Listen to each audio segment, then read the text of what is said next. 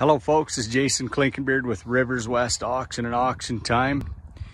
We're in Kalispell, Montana. We're looking at a GMC, a 1967 GMC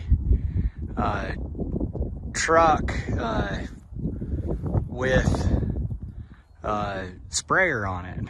A big stainless tank.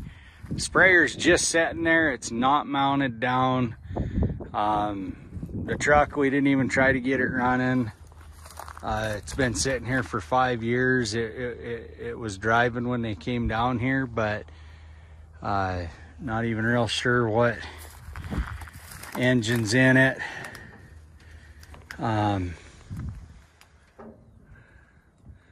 It's all there and intact.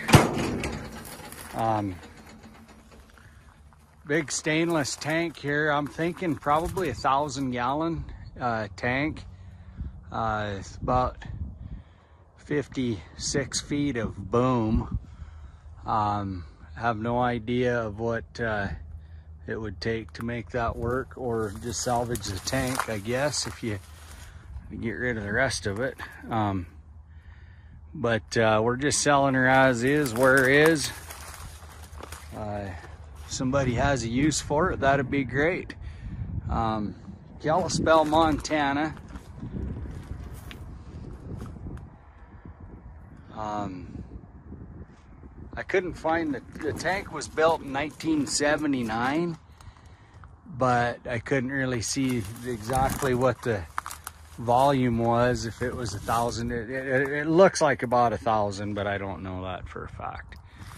So, but the tank appears to be in good shape. There you go, folks.